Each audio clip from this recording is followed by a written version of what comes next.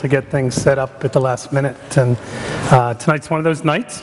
It's actually great to be here. I drove in just 45 minutes ago from Washington, D.C., so it's good to know that we made it, and we're a little anxious about that. One of my big things yesterday was when we were in D.C., Jill and I were walking around. We had Habitat students there, which was fun for them, but Jill and I were walking to see the Martin Luther King Jr. Exhibit, and if you're ever there, you want to go and see it. It's actually very fascinating.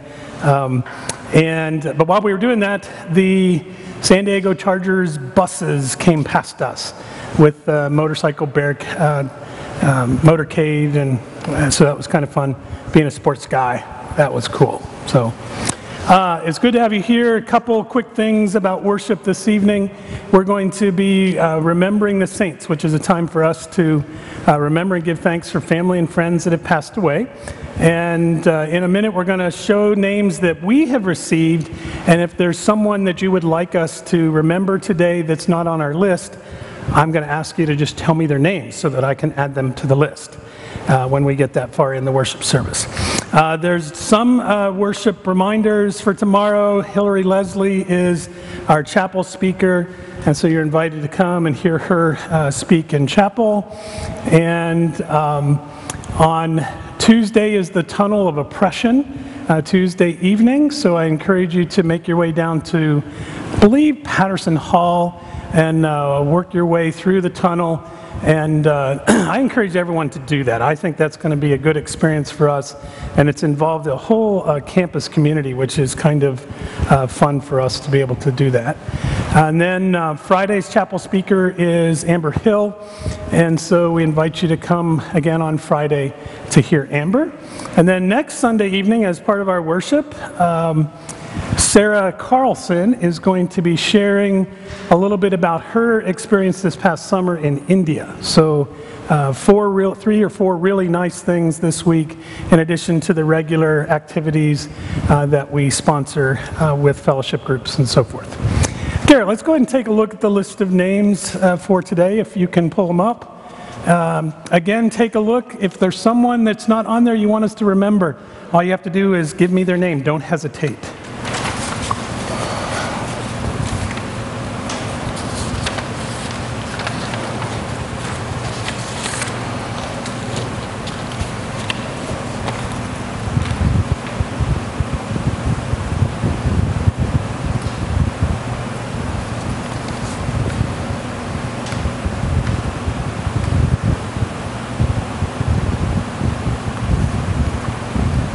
Okay.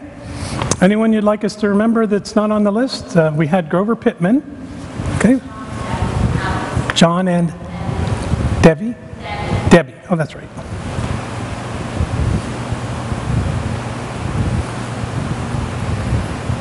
Okay.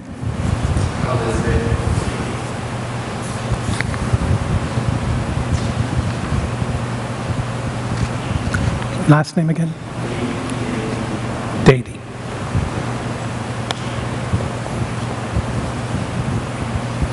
Okay.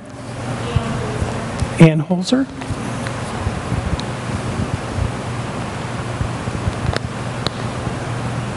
Anyone else? Yes? Mary Centrella.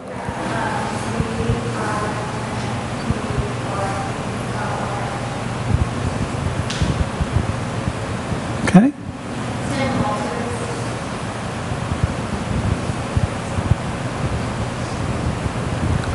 Yep. Jen or Jim? Jim McGuire.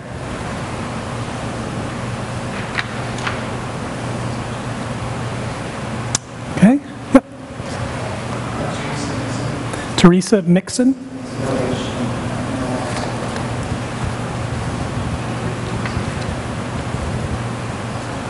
Mixon, M-I-X-S-O-N?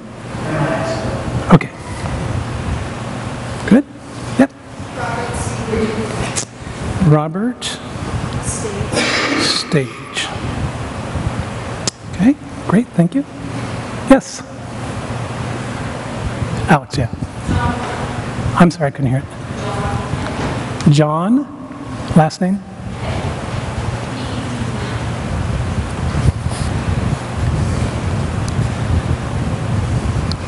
Petton? Okay, gotcha. Sorry, it's just hard to hear. Anyone else back here? Okay, yeah. Say it again.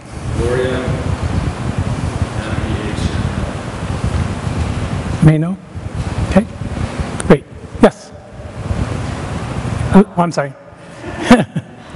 Okay, folks, it's great to have you here. Let's prepare ourselves for worship with the prelude.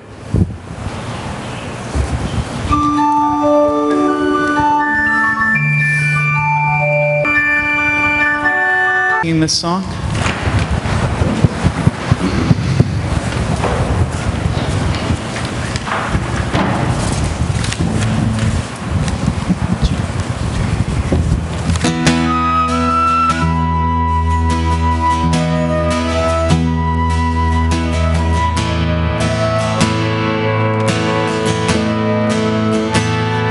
Only imagine what it will be like when I walk by your side.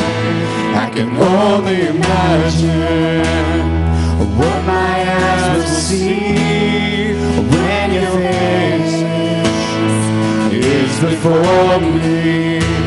I can only imagine. I can only imagine. Surrounded by your glory, what will my heart feel? Will I dance for you, Jesus? Oh, in all of you be still. Will I stand in your presence? Oh, to my knees will I fall? Will I sing hallelujah? I'll be able to speak it all. I can only imagine. I can only imagine. I can only imagine when that day comes and I find myself standing in the sun. I can only imagine when all I will do is forever worship you. And I can only imagine. I can only imagine.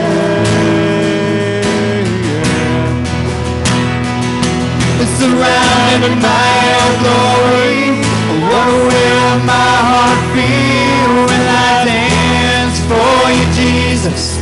Oh, and all of you be still when I stand in your presence. To my knees will I fall, will I sing hallelujah? I'll be able to speak it all. I can only imagine.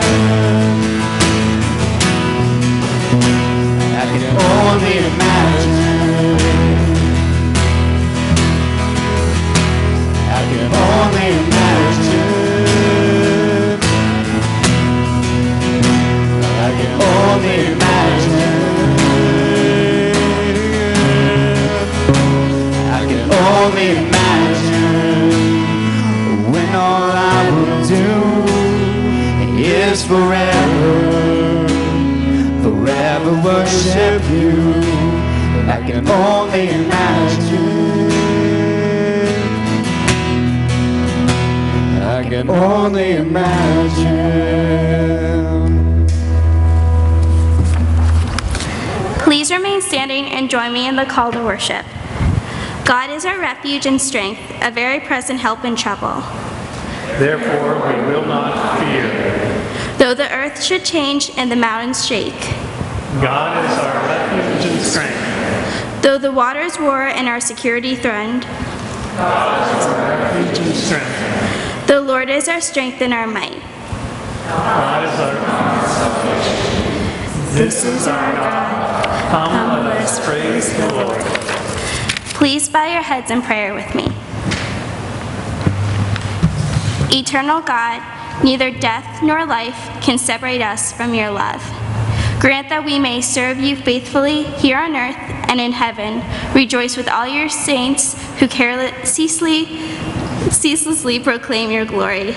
Through Jesus Christ our Lord, who lives and reigns with you and the Holy Spirit, one God, forever and ever. Amen. I'd like you to open the hymn books to page 526 or follow along if you'd like on the screen, but the music is in the hymn books for all the saints.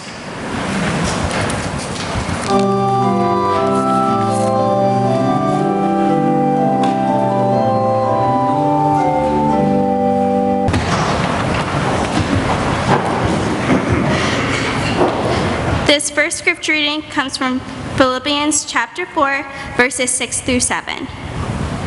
Do not be anxious about anything, but in everything, by prayer and petition, with thanksgiving, present your requests to God. And the peace of God, which transcends all understanding, will guard your hearts and your minds in Christ Jesus.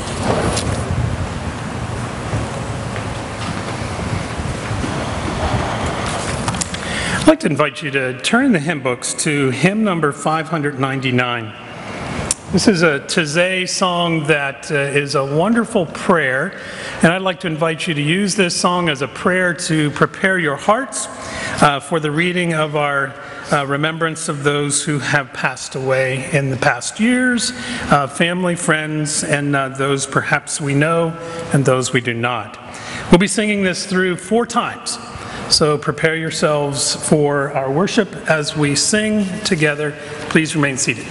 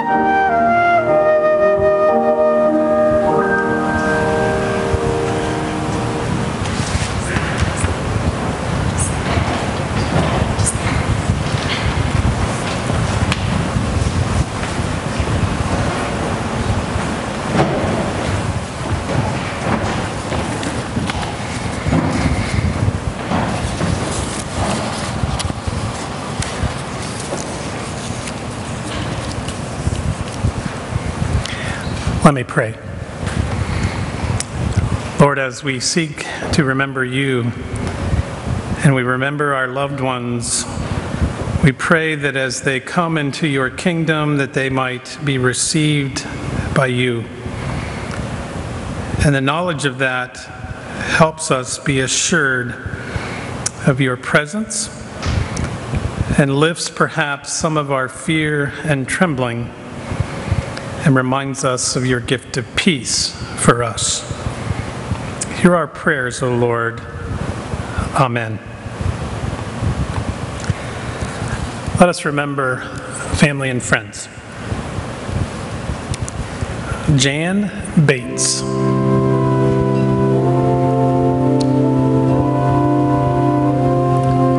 Frederick Brobeck.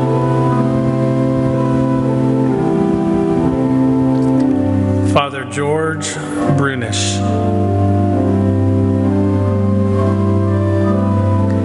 Stacy Burles.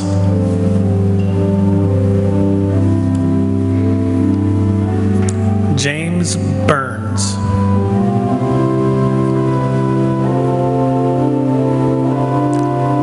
Jeffrey Burns.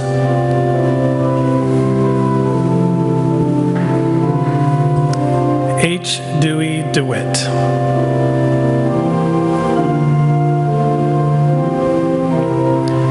Leonard Evanoff.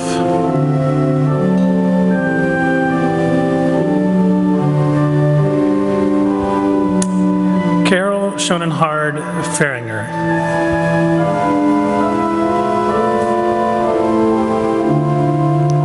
Douglas Fairs.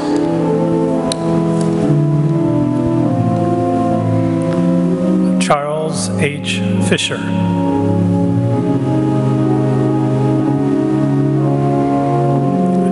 Deborah Foster.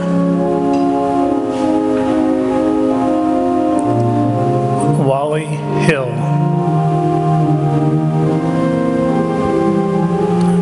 Kathy Coop.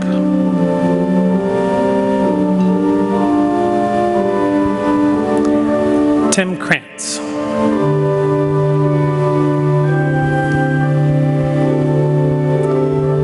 Philip A. Lewis.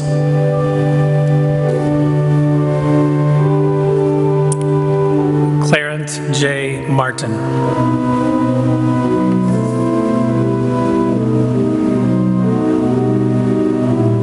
Ruth Moonteen.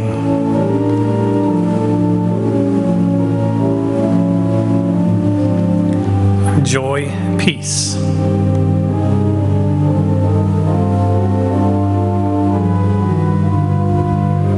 Betty Saladay.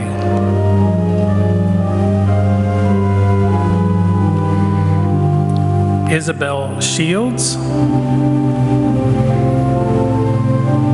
Renee Shields.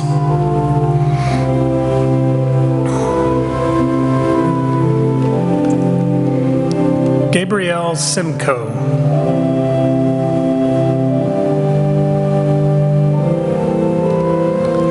Amy Ludwizak Taylor.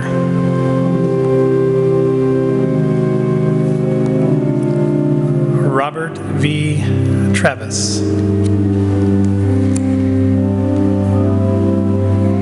Irene F. Walters. Phyllis Wasvet.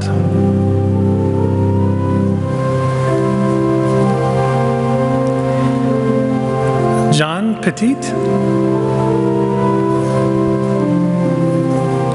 Gloria Mino.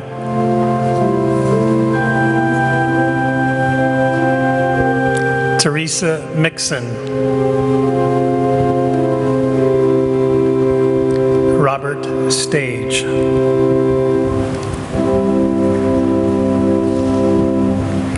Elizabeth Dady. Ann Holzer. Mary Centrella. Grover Pittman.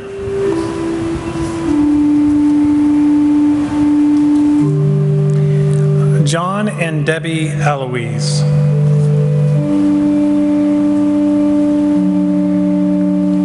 Tim Walters. Jim McGuire.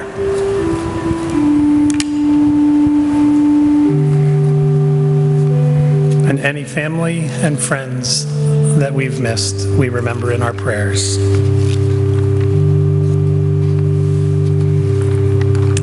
Please join me in prayer. Lord, we have lifted up a number of names to you, and we know that they are in your hands, and we're so grateful for that. On a night like this, when we remember and we give thanks, it's hard to not feel that sense of loss one more time. So remind us of your peace. Peace which transcends all understanding. Help us to trust in you, O Lord, our rock and our Redeemer. In your Son's name we pray. Amen. I'd like to invite the chamber singers to come up.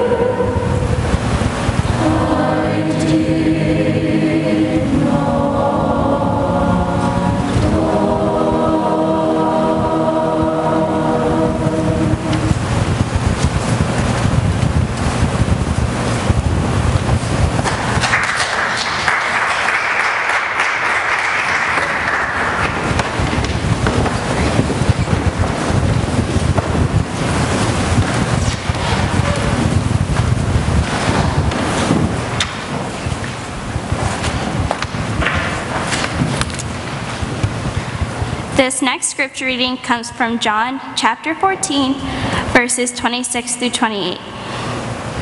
But the Advocate, the Holy Spirit, whom the Father will send in my name, will teach you everything and remind you of all that I have said to you. Peace I leave with you, my peace I give to you. I do not give to you as the world gives. Do not let your hearts be troubled, and do not let them be afraid. You heard me say to you, I am going away, and I am coming to you. If you loved me, you would rejoice that I am going to the Father, because the Father is greater than I.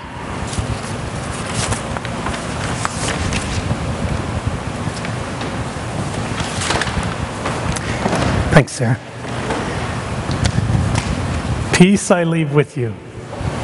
My peace I give unto you, not as the world gives, give I unto you. Let not your hearts be troubled, and neither let them be afraid. I think that I probably have said those words 1,000 times at every funeral. I've thought them before a funeral. I've prayed over them. I've reflected on them. I've struggled with them. I've come to peace with them, so to speak. And yet here they come again. Last year was a difficult year around this place. We had 9 students who lost a parent. That's not supposed to happen. We had several of you that lost grandparents. Unfortunately, that's supposed to happen. We had some of you that lost siblings. That's not supposed to happen. We know that you've lost friends, some who have taken their own lives, some who lost their life in a car accident, some who went and served in the military. So we come to a service like this and we remember and we give thanks. And as I was reading the list, I certainly didn't know all the folks, but every once in a while I would come to one that I knew. And I loved being able to pause for a second because I could reflect on that person and think about Kathy Coop or think about Grover Pittman, colleagues here at the college. And hopefully you were able to do the same thing. This is a Remember the Saints service. And in the New Testament, the word saints really means Christian. It doesn't just mean Christians who did great things for the faith. It doesn't mean Christians who have passed away. It means all Christians. Those who are alive, and those who are dead, and those who are old, and those who are young, and those who haven't been born yet. In some faith traditions, some Christian churches, they start out their worship service with the pastor saying these words. He says, "Praise to the Lord, saints." And then those of you that are worshiping would respond by saying, "Hallelujah, praise to the Lord." So we're going to try that. Praise to the Lord, saints. Hallelujah, praise to the Lord. It's a great way to start worship, don't you think? It's uplifting. It's a reminder that we're all saints, that God's called all of us together to be the church. To be the church. Well, here we are. Remember the Saints Sunday. In perhaps some of your faith traditions, remembering the saints happens on November 1st. In this tradition, we do it on the Sunday closest to that particular date. So that's why we do it today. We could be celebrating worship today with Reformation Sunday, and that would be a faithful way to do it. But I found that for us as a community, this is an important way to worship, to remember the saints. So tonight I want to talk with you about the word peace and just what that word means. Peace I leave with you, my peace I give unto you, not as the world gives, give I unto you. Let not your hearts be troubled, and neither let them be afraid. These words were spoken by Jesus right before he was crucified. And he's telling the disciples that he is leaving them his peace. Leaving them his peace. Now, what does peace look like? I was standing in my office the other day and someone said, "I can see the wind blowing." Well, no, you can see the results of the wind blowing, but you can't see the wind blowing. Perhaps peace is like that. We can feel a sense of peace inside, but we can't really see peace. We can see people who seem to be more peaceful than other people, perhaps a grandparent or a friend or someone who lives in the dorm with you.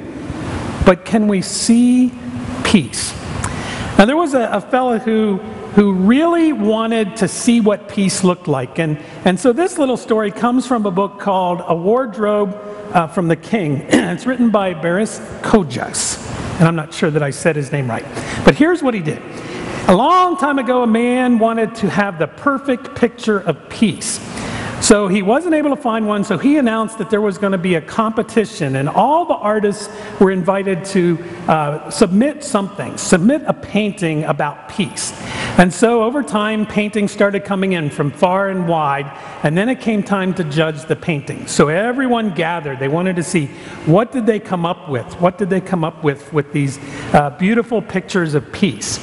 And so all the pictures were draped so that no one could see them ahead of time. But the judges knew which one was going to be selected. So they started uncovering all of the paintings, and people would ooh and ah and clap when they saw something that they really liked. And then they got to the final two paintings. And so the second to the last painting was uncovered by one of the judges.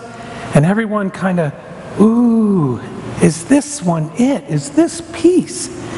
And this particular picture was one that looked like this. It was a mirror-smooth lake, and on the lake there was a reflection of a green group of birch trees.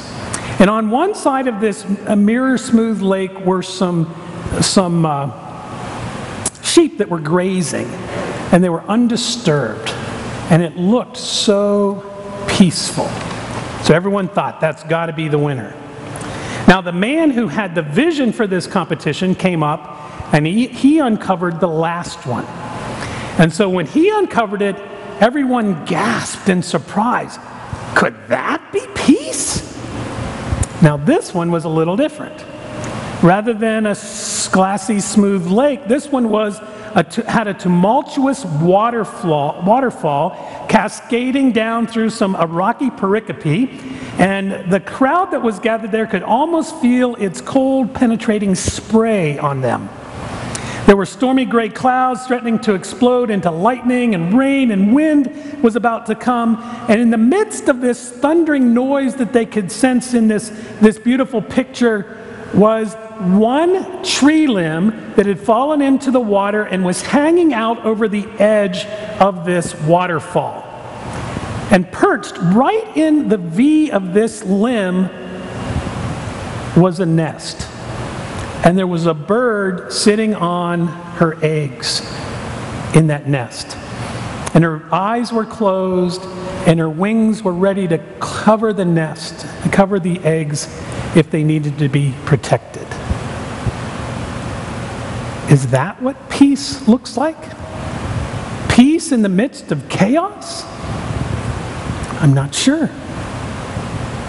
So we have these words from the Gospel according to John. Peace I leave with you. My peace I give unto you. Not as the world gives, give I unto you. Let not your hearts be troubled, neither let them be afraid. Peace. What is peace? This peace that Jesus is trying to give to the disciples, he's trying to give to us. What is this peace? It's an inner peace. It's a peace that can't be described. It's indescribable, much like God. So let's look at what peace is not. And maybe that'll help us figure out what peace is. Now in this scripture it says, peace I give unto you, not as the world gives, give I unto you. Now what kind of peace does the world give to us? Now I started thinking about this one. Perhaps the kind of peace the world gives to us is a kind of peace that's willing to, when things get really difficult, turn to drugs and alcohol in order to wash it all away. Is that peace? Yeah, what kind of food do you like? Chocolate. I heard Oreos are like cocaine. So Oreos, I'm in trouble now, baby. Cheese. I don't think that's the kind of peace the Lord's talking about. How about Are any of you into shopping? When you get stressed out, anybody go shopping? How many pairs of shoes do you have? More than 20. Oh my gosh! You could buy all your books if you didn't have all those shoes. Anyone else go shopping when they get stressed out? Greg does. Do you find peace in that? We think we do. Now, I have 2 daughters. Trust me, I know what they do when they get stressed out. They go shopping. The best part is they're no longer on my payroll. I don't care. They can spend their own money and go shop as much as they want. Is that peace? Could peace include surfing on the internet? Anyone do that when you're just stressed out and you want to waste time and you just can't get everything done? You go surfing on the internet? Now, I'm sure that you're looking for really good things, aren't you? But occasionally you stumble upon things. I'm going to share with you the confession I shared with the guys upstairs, and it brought them into a hoot of laughter today.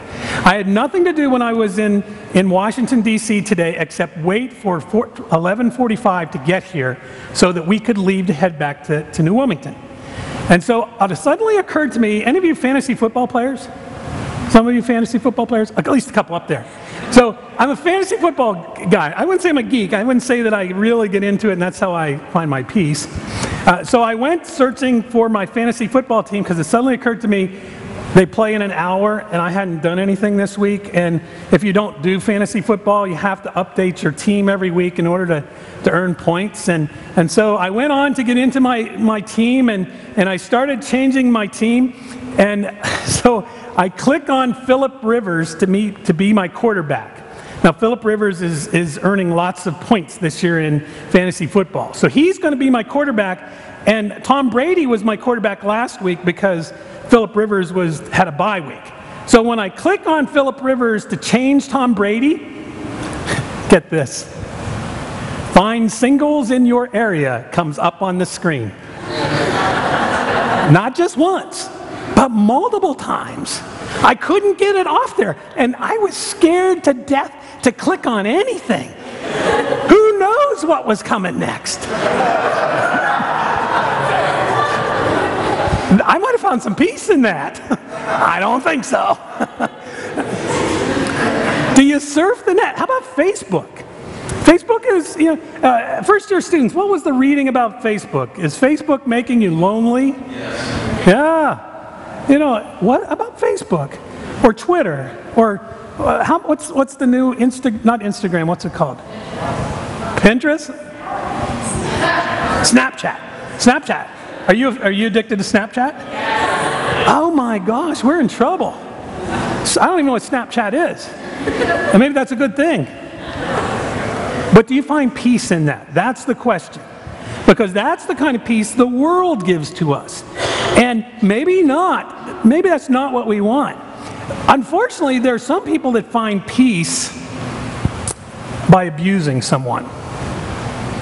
There's some people that find peace by doing things they know they shouldn't be doing.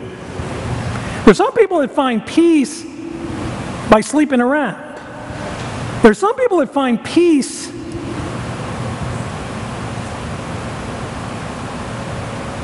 You answer the question. How do people find peace? Now, Jesus is saying to us, peace I give unto you, not as the world give I unto you. And then it goes to the next really important part. It says, the kind of peace I'm going to give you is a peace that helps you deal with your troubles. A peace that helps you begin to understand what this life is about. Now, many of you in this room have lost a loved one in the past several months, years. If you haven't, unfortunately, you will. You're guaranteed to become a member of this club that's going to lose a parent or a friend or a loved one. You're guaranteed of that. And so when that happens, where do you find a sense of comfort? Where do you find peace in this world? Do you turn to all these things that I told you about? Or do you turn to the kind of peace that Christ is offering? A kind of peace that you can find inside. You can't necessarily see it, but a kind of peace that can assure you of a few things. Listen to some of these things that come with this kind of peace, this amazing kind of peace that Jesus is speaking about. I think in order to understand the peace of Christ, you have to understand that God is in control of everything. Now, we tend to think we're in control, but God's in control of everything. Every circumstance. There's no way around it. So trust God, and then you can find yourself a little bit of peace. The other thing I want you to know is that the kind of peace he's talking about is that God's love for you will see you through every circumstance. When your heart is broken and you're on the ground crying from the pain of losing someone, God's going to help you move through that circumstance. And that move through it may take weeks, months, or years. But God's going to help you move through those circumstances. And the pain that you feel could come when you actually lose a loved one. It could come when you break up with someone. It could come when you lose a job. It can come when you have to move to a new community and you don't know a soul. God's going to be with you in those circumstances to help bring you the peace that you need. The kind of peace that Christ offers is a kind of peace that requires something from us. And that is the ability to surrender our lives, to give up a little bit of who we are, and to trust. To trust. I think the foundation of that trust comes from the Scriptures that provides words for us like this Scripture tonight, that you probably will hear at most every funeral. Peace I leave with you. That's Jesus talking to you, talking to the disciples. Peace I leave with you. My peace. Not as the world gives you the kind of peace that's out there, but the kind of peace that I give you is going to help you move through your times of trouble and your fears. Trust God. Trust that peace. Don't turn to the world. Don't turn to Oreo cookies or to your Facebook page or to a whole list of other things. But turn to God to find that peace, to help you move through your pain, your loss.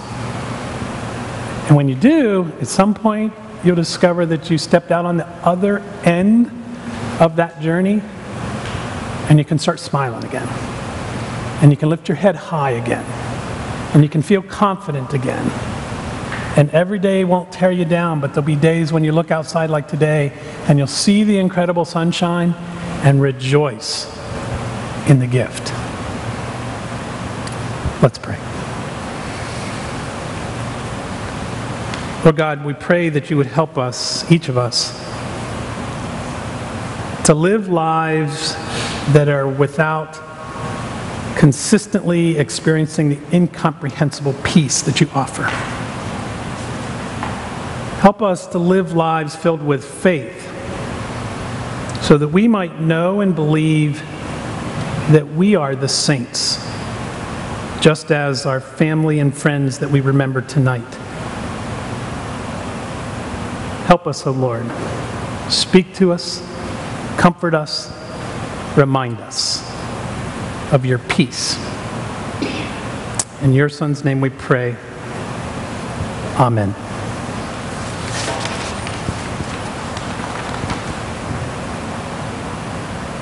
I'm going to sing the first two verses of hymn 516 in order to prepare ourselves for communion. And communion tonight, you're going to be invited to come forward and take bread from me in the middle, and then move to the right or to the left and take a cup of juice. And you can take that back to your seat and eat them if you'd like, and spend your time waiting as everyone gets through as a time of meditation and prayer.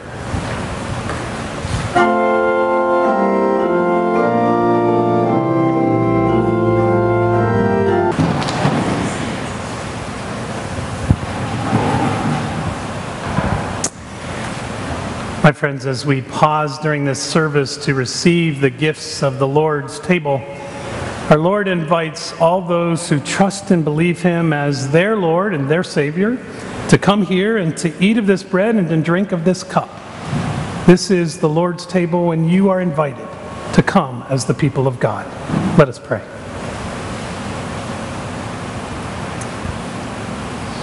Lord, as we prepare to receive this meal,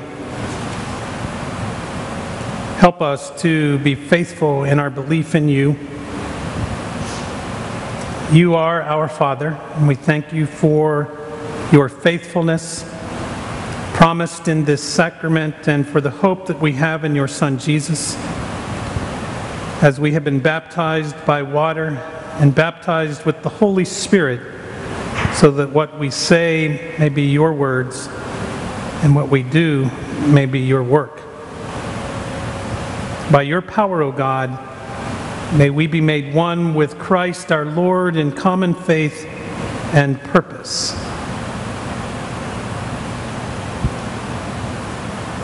Lord, as we now gather, we give thanks to you that you have created the world as we know it, that you sent your Son into the world to offer us the gift of life eternal, and that your Holy Spirit is active and alive in this place. So now, O Lord, be present as we share in this meal provided by you.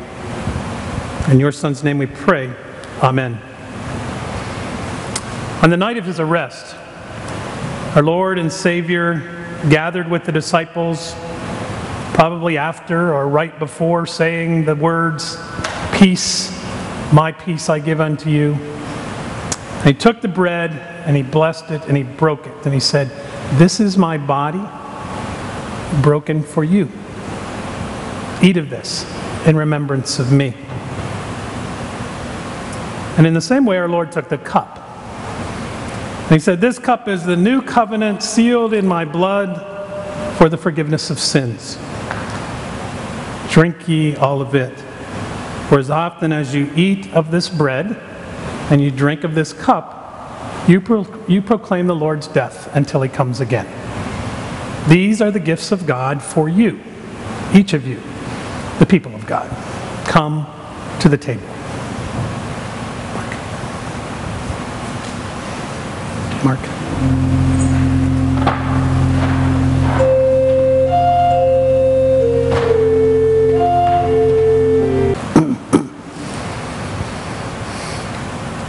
Lord God, for this bread and this cup, we give thanks to you. We give thanks for the love that comes to us from Jesus, who is our Lord and our Savior. May you continue to bless us, O God, as we prepare to leave here. Bless us with the knowledge that you indeed are the vine, that we are the vine and you are the branches, and cut off from you, we can do nothing. So Lord, as we prepare to leave, remind us of that gift of grace. Alleluia, O Lord, alleluia. And now hear us as we pray together. Our Father, who art in heaven, hallowed be thy name. Thy kingdom come, thy will be done, on earth as it is in heaven. Give us this day our daily bread, and forgive us our sins, as we forgive those.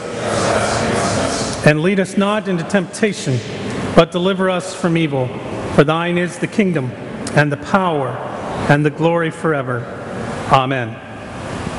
Let's stand and sing the third verse of the hymn, "Lord, we have come at your own invitation."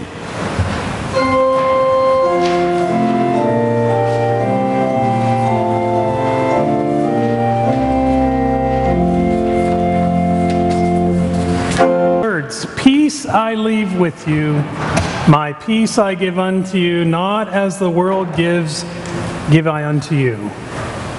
Let not your hearts be troubled, and neither let them be afraid. The word of the Lord. Thanks be to God. Go forth in peace. If we have remembered someone tonight for you, you're invited to come forward and to take a rose back to your dorm or wherever you live. If there's someone that we remembered and they're not here tonight, and you want to take it to them because they weren't able to make it, so if we remembered a loved one for them, feel free to do that. Or tomorrow we'll be delivering roses, so that'll be part of tomorrow. So go forth in peace. Rejoice in the power of God's Holy Spirit for each of you. Amen.